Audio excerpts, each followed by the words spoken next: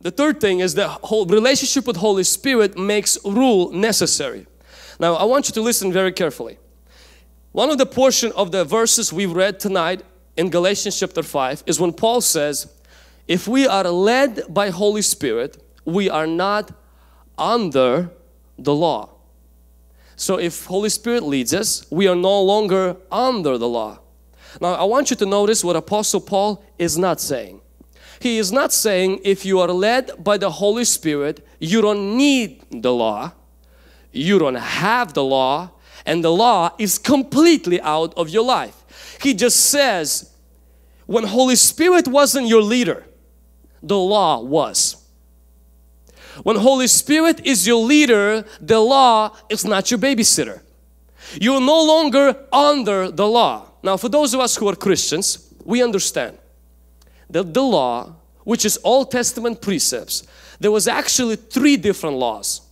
The ceremonial law, which was fulfilled in Jesus. The ceremonial law is when they brought a lamb on a Passover, like we have Easter. So what they did during that time in church is they brought a sheep and they killed a sheep in the church, and that was a ceremonial law. We don't do that no more. If you come on our Easter service, we can guarantee you no sheep killing. We don't do that because that was fulfilled in Jesus. But then there was a second law, second types of laws. It was a civil law. For example, a civil law meant you have to watch your borders, you have to watch how you grow things, you have to watch what kind of seeds. So it had to be a civil law which mainly applies to the nation of Israel. We don't live in Israel. We have a different civil law today in our country and we try to live by it. But there was a third kind of law which we still have as Christians all the way from Old Testament. It was called moral law. It's the part where the Bible says thou shalt not kill. With the part of the Bible says, thou shalt not steal. It's the part where the Bible says, thou shalt have no other gods in front of you. That law, though was fulfilled in Jesus, it's still in our life today. Because many Christians say things like, well, we are no longer under the law is done with, and today the only thing is we are under grace. True, ceremonial and civil, but not moral. The moral law is still in the life of a Christian. Now, the difference is, in the Old Testament, the saints were under it. The law, the Bible says, was a tutor. It was a babysitter. All of these laws, people were under it. But the Bible says here, when we are led by Holy Spirit, the law is not our babysitter no more because we have a leader. So where does the law come into our life?